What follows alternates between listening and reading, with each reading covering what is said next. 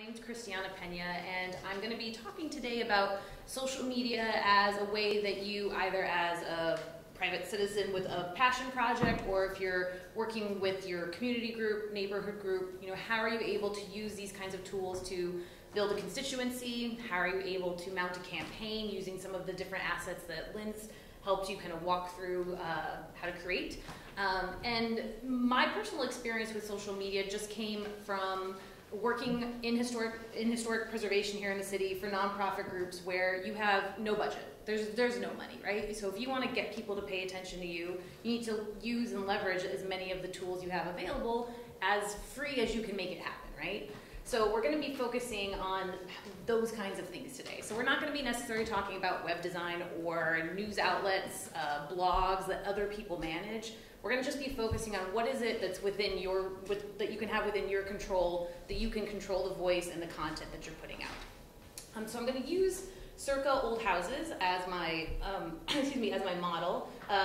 This is a website that has been around for, I guess we've been doing it for about 4 or 5 years now. It was actually started by an alum of the Greenwich Village Society for Historic Preservation, and she made it as really a response to the idea that there are all these kinds of real estate websites out there, Zillow and Trulia and all these kinds of things, but they weren't really speaking to an old house loving audience. So Circa is really intended to fill that space.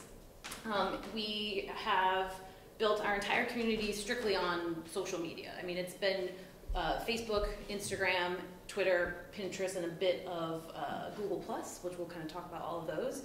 But it's really a great example of how just with thoughtful timing, thoughtful content, really thinking about the look and the feel, the tone that we want this site to have, all of those things have really been helpful, or really been key for us to create this kind of constituency. So feel free to ask questions as we go along. I'm going to try to be kind of swift, just because what time are we trying to wrap-ish? 7:30. Oh, we've got plenty of time. I'll go real slow. So this is our website. There is also an app. Next, please. So the first thing, obviously, with any of these, with photography, with your social media, you need to think about what are your goals with this. Are you just trying to let people know you're around? We're a neighborhood organization, we exist, and we just want people to know. Is it more specific that we want members? Is it even more specific that we have a campaign and we need signatures? Figure out what your goal is. For Circa, it was building a community so that we had a broad audience to encourage people to want to list their old house on this website, so that we could say, by listing your house on Circa, you'll have 80,000 eyeballs on Facebook, 20,000 people on Instagram, and all those kinds of things. So figure out what your goals are going to be, and that will help you to figure out which platforms are going to be key for you. So think about who you know who you are, you know what your purpose is and your goals and who you want your audience to be, but think about who else is kind of occupying that same space as you. So for Circa, it was thinking about what are other websites, blogs, platforms that people go to because they're inspired by old houses, because they want to buy old houses, they want to fix up old houses, or they're just into design and they appreciate the kind of thing, this design kind of community that we're developing. Look at those so that you have kind of a sense of what the expectation is, not just in terms of look and feel, but also tone, regularity, how often new content is coming. Just know what kind of expectation other people might have of you based on the people that already you consider to be your peers. Most important is to don't overdo it, right? Everyone always thinks, well, we have this organization, so we got to be on Facebook and Twitter and Instagram, and we probably have Pinterest, and I think I should be on Snapchat and all these things, right? But you really want to be thoughtful about what do you have the capacity to do first. You want to make sure that you're building a really reliable expectation among your audience. So you don't want to have all the platforms humanly possible, but anytime I go to check, okay, well, what's new with Circa? The last post was 3 months ago, or the last post was a year ago. Like, why should I follow you? Why should I encourage other people? This content's stale, it's old, I'm done. So think about what you have the capacity to do on a regular basis. And we'll talk a little bit about how you can kind of expand your capacity with different scheduling tools and other things like that. Also think about the content you have. How is it going to be best featured? So for Circa, well, I will say for everyone, regardless of what kind of your community content is, I would encourage you to be on Facebook, simply because it's the largest community of people. So it's just where the most eyes are at all times. So there's certainly benefit to being there. But a lot of the other platforms favor and enhance and are best kind of featuring certain kinds of content, right? So for example, on Instagram, if your historic neighborhood, your historic district is looking to build constituency and you have all these great photographs from your survey, maybe you really want to be on Instagram because it's all focused on your visuals. Maybe your purpose instead is you have a campaign you're building, you want people to be sending around links for a petition, so it's all about driving traffic to another location where there's a larger kind of explanatory resource. Twitter might be the right thing for you. So think about what your content is and what your goals are and how those things meet at these various platforms. Sorry, I couldn't do that. So for Circa, we're most active on Facebook, like I said, because it's the largest community, and Instagram just because we have lots of pretty pictures of pretty old houses. We have done a lot of campaigns that rely on certain built-in social media tools such as hashtags. So just again, depending on what your goals are and what your content is, that might be something that works for you too. Go ahead. Can I ask you a question Yeah. on hashtags? Something like that, like how. Do you want to go back? This is just a general question. Yeah. How do you know if it has been used before? Is it okay if it's been used before but not recently? Sure. Something like that seems like something that maybe somebody else might use Yeah. unrelated to your campaign. So It is always, it's always super important to, depending on what your content and your kind of mission is, do a little, just search it, right? Just do a little bit of research as to who maybe has already used that hashtag. I had one, oh my God, I've had some really unfortunate hashtag instances. Because you just never know, right? So search it, see what you see. Sometimes it'll be someone else has used this, but it hasn't been active by anyone else in any kind of similar sphere for like a year. So go for it, whatever. But sometimes you'll see, oh, someone's using this, and maybe this is all like a demo company that crushes houses, like literally. So you would not want to use that. But also, I would steer you away from. A lot of people will say, we're having a campaign, we should have a hashtag. We should just have one. But before you just start creating hashtags, because all you have to do is type it. You type it, it exists. You've created a hashtag, right? It's that simple. But no one else knows about it, right? So half your battle is now you're simultaneously forcing yourself to, first people have to know who we are and what we're talking about, and then also know we have this great custom hashtag. So in the early days, if you're trying to establish your kind of foothold in your online platforms, a good thing to keep in mind is to do a little looking about and see what are existing hashtags that other people are using. Let me use a couple of those and insert my own hashtag as well, so that as people are searching established things like hashtag old houses, hashtag dream house, those kinds of things, they're also finding hashtag circa old houses. So the two start to overlap, and as you're building your cache of all of your custom hashtags, it's connecting you to all these other things as well. Does that answer your question? Yeah, that's great advice. Thank you. All right, supporting one another. All right, next.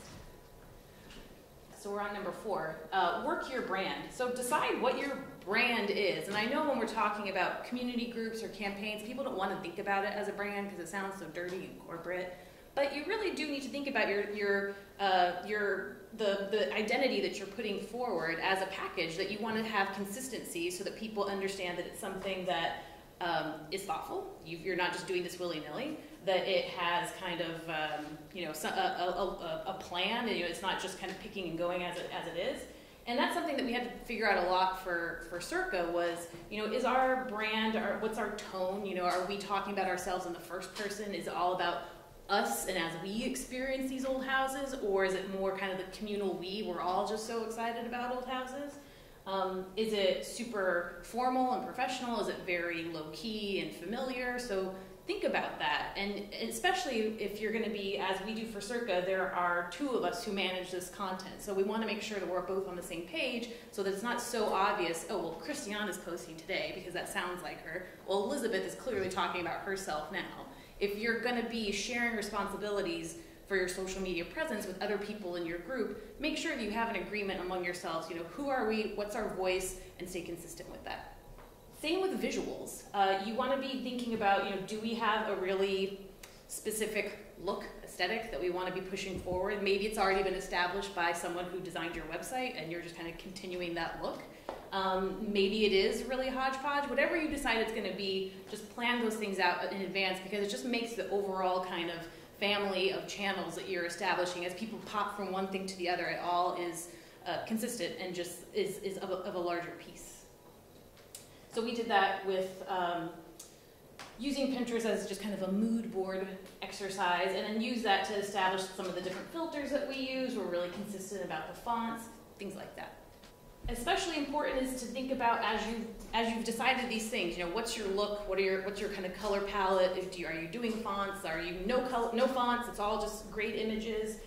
That's fine.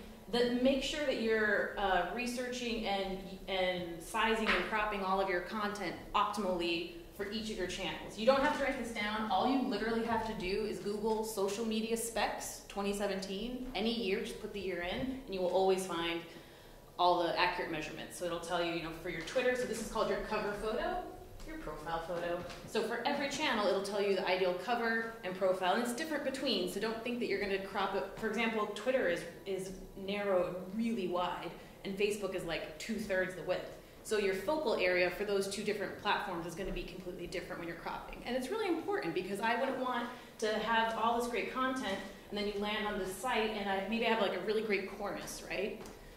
But then I don't pay attention to what the ideal measurements are, and I crop it, and so it looks like one of Lynn's poor examples of my cornice is totally gone because I didn't have the right specs. So think about those things. That particularly applies to what you were talking about with the cover photo and the profile photo, not so much about the individual photos in the posts. Yes, not the individual photos in the post much, although those, same thing, when you do this Google search for just social media specs,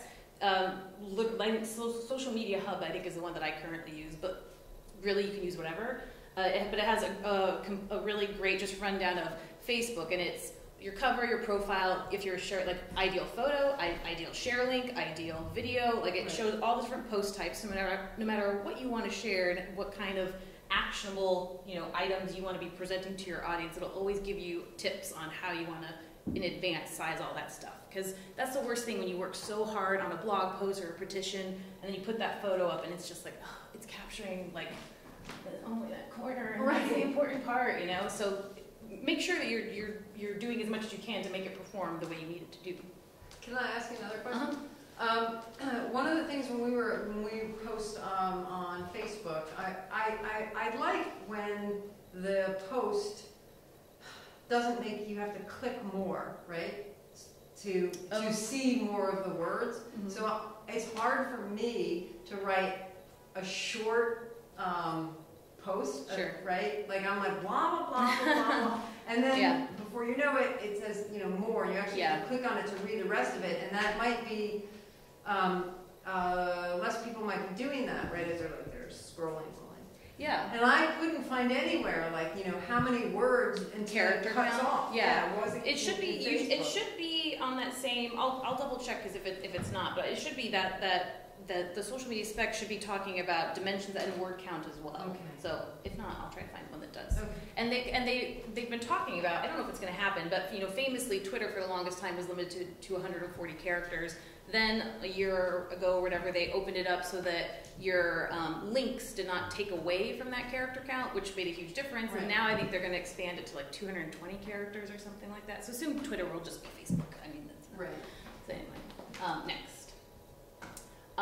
So beyond just your primary images of your cover photo and your profile photo, you can also customize and brand some of the additional assets that are happening. For example, here on your Facebook page, you can customize buttons and things like that. Again, that's all on your general social media specs that you can Google. I'll circulate it when we circulate the PDF at the end. But anytime you have those opportunities to just bring it all together so it looks like you put extra thought here. Like this organization really is on top of it, they care, they're tending to this, they're worth looking into, right? They're worth following. Next. And the one thing, sorry, you can put on your profile on Facebook your account on the other. Well, so you can establish. So I think that actually now Facebook, this is probably a dated image. The so they're a little narrower, but you do have you can customize your menu on the left-hand column of your page. Actually, in some views, it probably shows up at the top. But you can customize the order, so you can have newsletter sign up, you can have your Twitter, your Instagram. You can pick and choose which widgets you want in this area, and then you can customize those. Oh, can I say something about Facebook that I've noticed that happens sometimes with neighborhood organizations or Sure. whatever?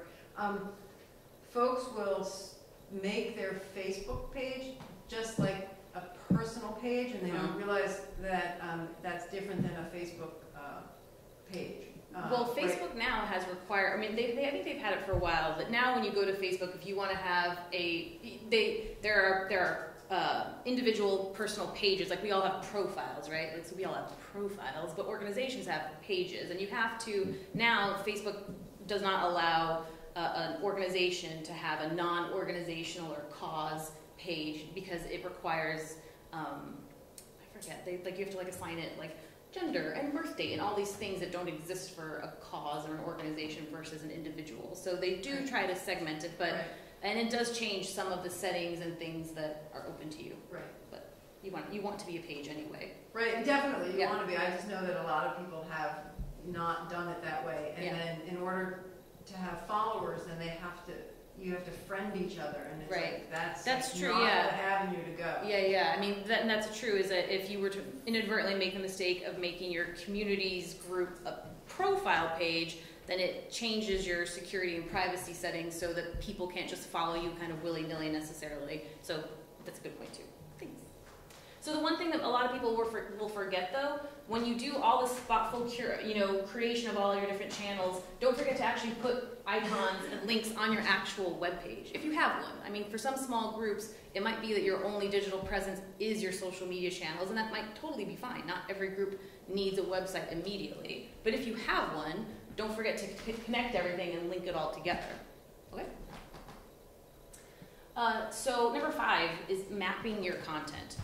Depending on your group, depending on your goals, it's really important to plan ahead, right? And especially, again, if there are multiple people doing it. So like I said, for myself, for Circa, there are 2 of us working on content at any given time, so we use shared Google Docs to really help us keep a sense of what's going up when, what kind of content, time, all that stuff. So at any time, either one of us can dip in and say, okay, we have these themes happening on Tuesday, these listings are posting, all those. So use those tools to help make sure that, you're not both posting at the same time. So on Tuesday at 5, 3 things go up, and the next 2 days are completely dead. In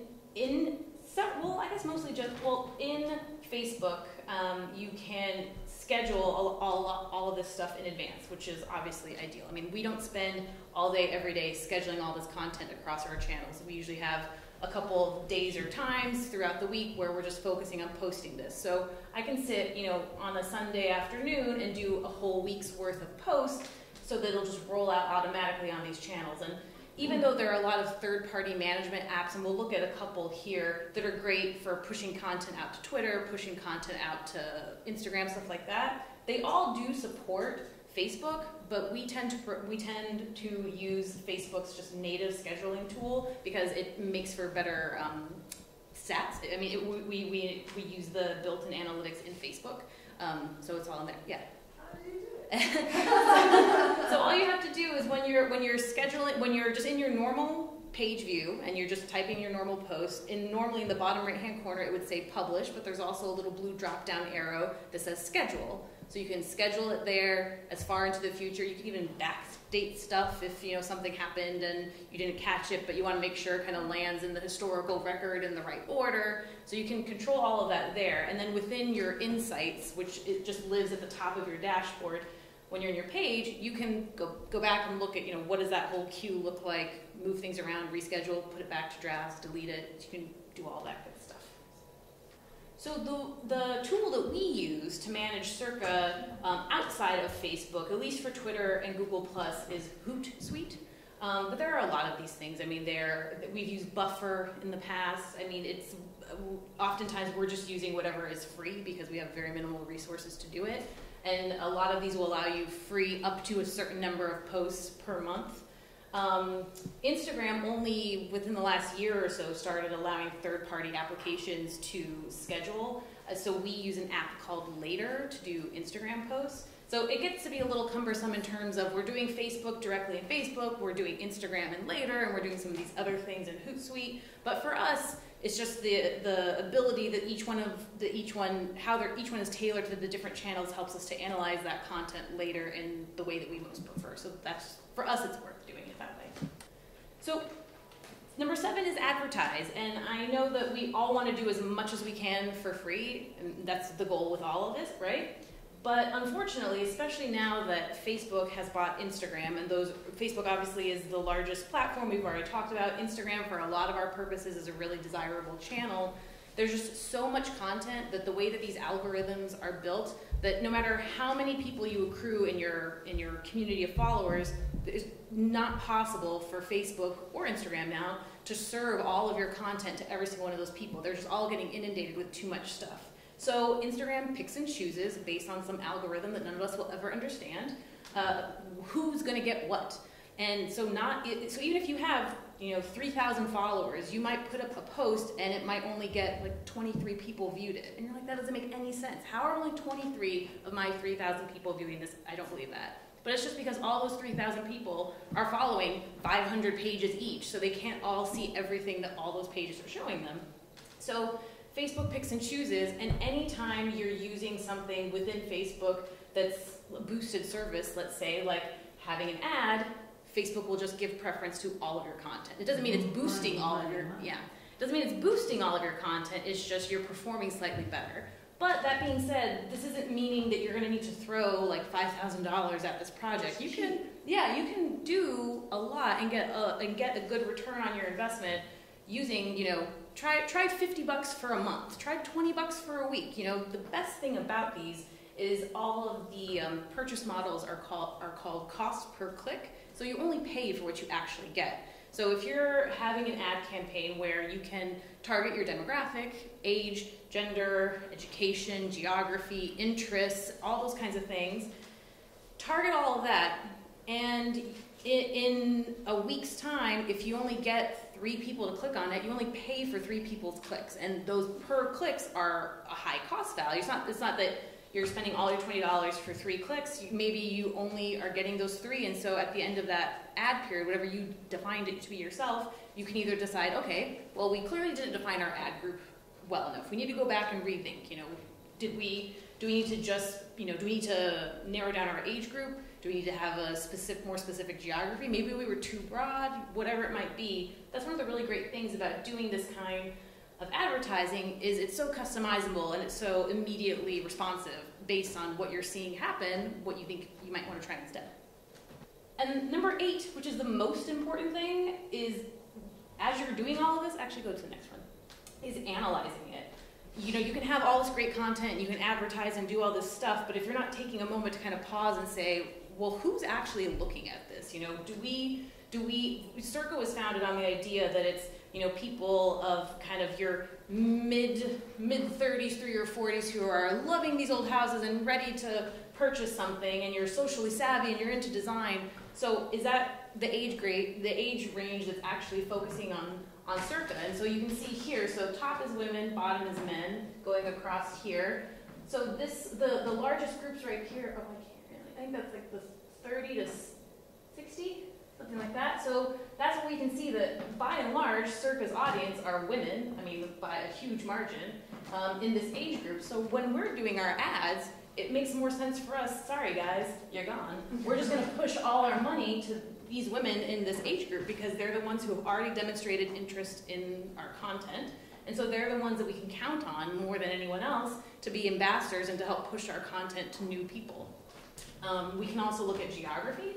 Circa has a national focus, so for us, it's interesting to kind of see who's paying attention to our content and adjusting accordingly. I'm going to guess for most of your projects it would be a more hyper-local thing, but you never know. You might be surprised by seeing some of the engagement you see here.